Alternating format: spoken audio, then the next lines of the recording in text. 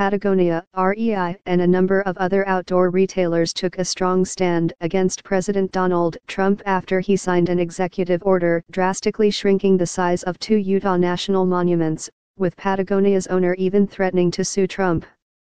Many applauded the companies for taking a political stand against the Trump administration.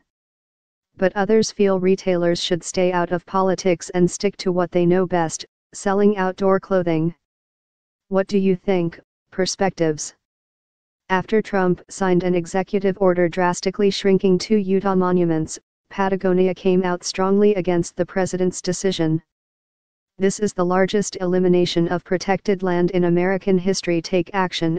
https://tco/bsco7phh number bearsearspic.twitter.com/oqw9fhpk3q.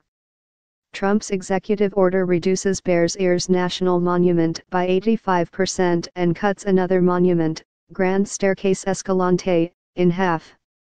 In addition to the change to their website, Patagonia's president warned the company would take legal action against the Trump administration to protect the public lands.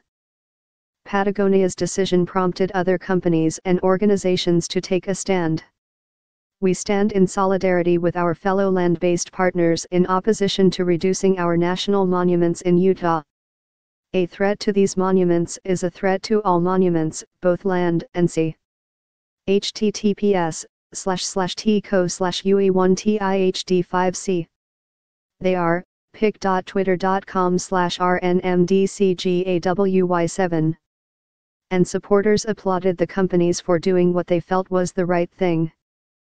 Thank you at Patagonia for being unafraid to speak truth to corrupt power and for standing up for our country. Everyone in our family is getting Patagonia coats for Christmas. Number the president stole your land pic.twitter.com/8vip0tzqt5. Patagonia deserves to be at the top of every BOTUS holiday shopping lists after this tweet. https://tco/titanium6hgqdght. But others were turned off by the companies choosing to jump into the political conversation just to attack the president. I will take 2 actions, Patagonia. 1. I will financially support Pres Trump's re-election. 2. I will get rid of my Patagonia clothing and lead a boycott of your company. https://tco/lvji5ktfht.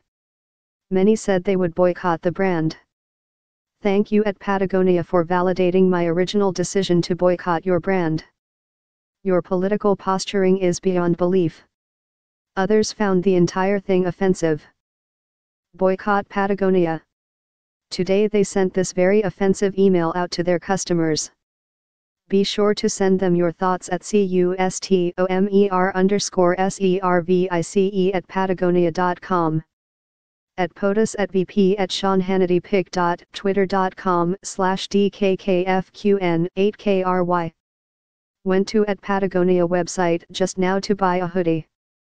Instead I was bombarded with liberal propaganda on how at POTUS stole your land. Thank you for letting me know I shouldn't spend my money with you. Number boycott Patagonia. The TYLT is focused on debates and conversations around news, current events, and pop culture. We provide our community with the opportunity to share their opinions and vote on topics that matter most to them. We actively engage the community and present meaningful data on the debates and conversations as they progress.